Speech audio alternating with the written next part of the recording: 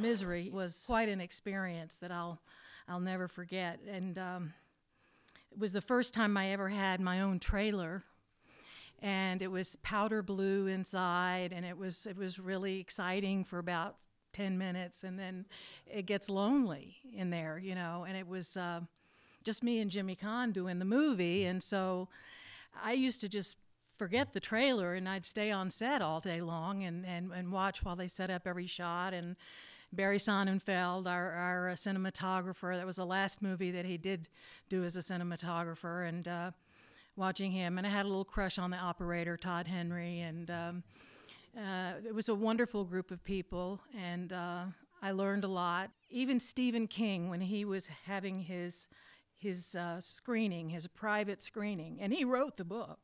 He was in the auditorium by himself, and at the big moment, he yelled out to the audience, which there was none, just him. He just went, "Watch out, she's got a gun."